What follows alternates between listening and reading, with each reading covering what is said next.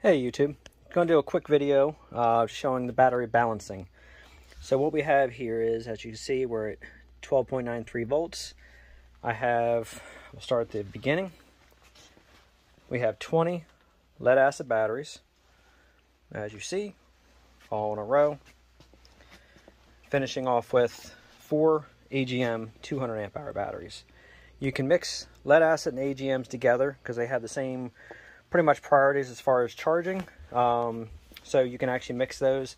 Obviously the ideal situation is to keep every single battery exactly the same, but that's in a perfect world with a perfect bank account.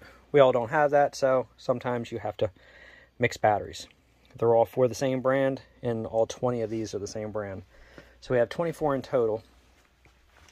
To balance the batteries, you go ahead and start at your first one, and you got to join all your positives together all the way down the line.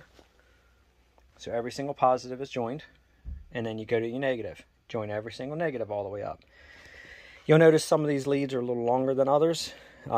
Sometimes, you got to grab whatever leads you have when you end up getting this many batteries to balance.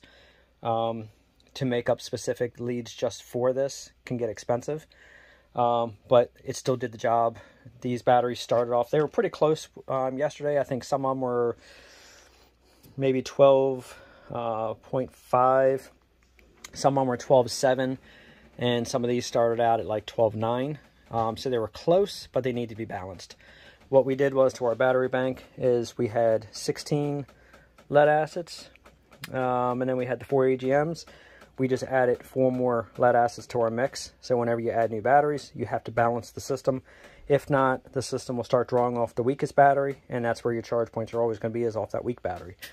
You want all the batteries to be the same, all equal. So I wasn't going to go ahead and hit these with a charger last night, but I did.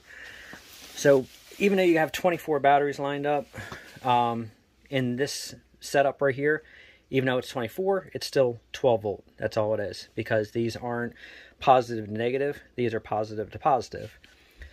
I set the charger up. I use a Vector. It's a 15 amp battery charger.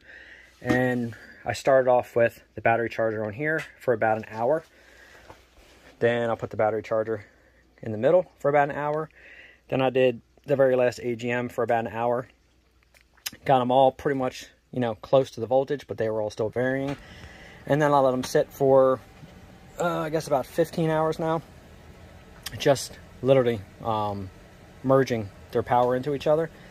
So now the power is, as you saw, 12.93. So we're going to go ahead and start at the very beginning of the AGM, and I'm going to show the voltmeter all the way up to show how every single battery is now equal. So give me a second and be right back. Alright, so we're going to go ahead and use the Klein Tools CL390. So far this has been an excellent little tool. I haven't used it for everything yet. But when you first start off, you see it'd be on AC. Press select, that gives you DC. It's on automatic, so it's automatically going to test what you're testing. So let's go ahead and follow these batteries.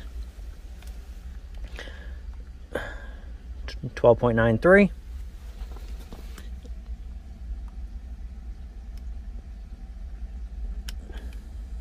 .93. Now I'm not going to say this all the way down the line. You'll get the picture now.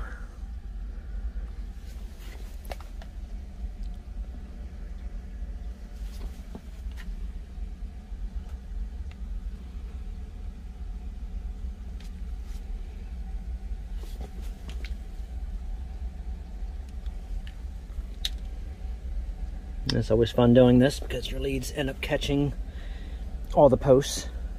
And obviously you see that one's 12.93.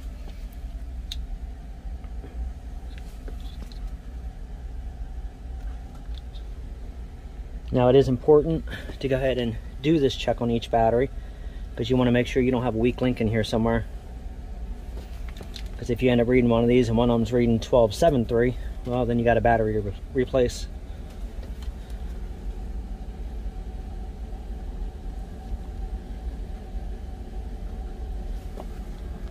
These are the new batteries.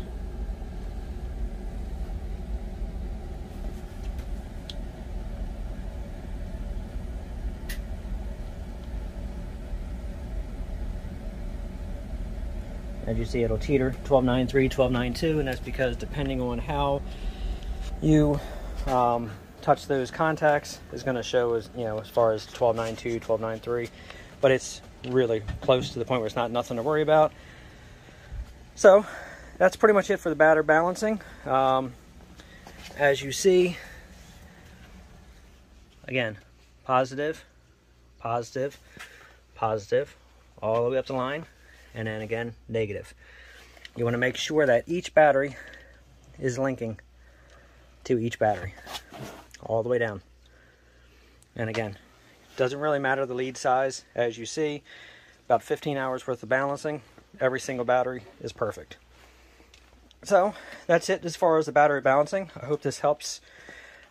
Anybody's questions, it's always also a good thing while you have the batteries in this configuration. You can check all the water levels, make sure they're all correct. Obviously AGMs, they're maintenance free, don't have to worry about it. These batteries are brand new, they still have the stickers, but I'm probably going to peel those, just double check, make sure the water levels are good.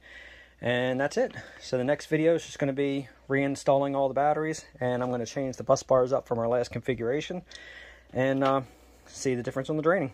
So please like, subscribe, and share, and again, thanks for watching.